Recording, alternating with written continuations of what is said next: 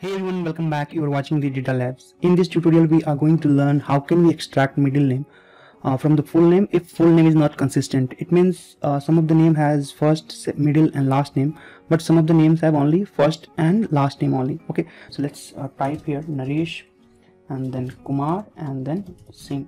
Now we can utilize this flash fill option, and that is Control U as a shortcut key and Control E again and Control E again. So if you look at this, for Dilip Tiwari, it has taken the Dilip as the middle name, and that is the problem. So we just need to select this entire cells, basically both the columns. Press Control G as a shortcut key, go to the space cell, and then click on row difference. So this is how we can select this row difference, and now we need to highlight with the color. So highlight with any of the color. Now apply a filter on this range and then filter by color, no color, and then select and remove it. So this is how you can extract only the middle name here, Naresh Kumar Singh. If Dilip has no, so it has not selected. Thanks for watching.